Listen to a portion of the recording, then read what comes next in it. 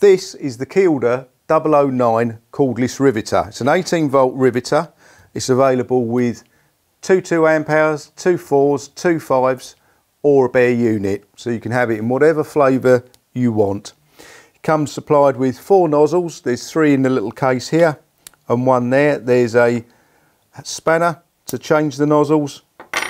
You've got 2 batteries, charger, and a very neat case there which is laser cut inside to keep everything in its own place.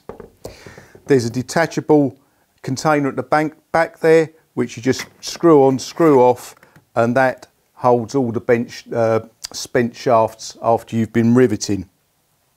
It's very simple. As all riveters, literally select the right nose. If you've got to rivet a bit of material, just literally, and you're done. That's in the container there. That's riveted. So one of the real benefits with a cordless riveter over a hand riveter is that you get a consistent fix, a consistent tightness every single time you pull the trigger.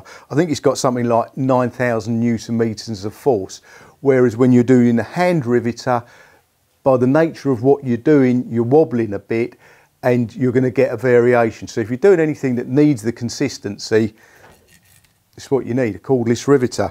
So there you have it. So to just dispense the spent shafts, you just unscrew it, throw them away, and you're good to go again.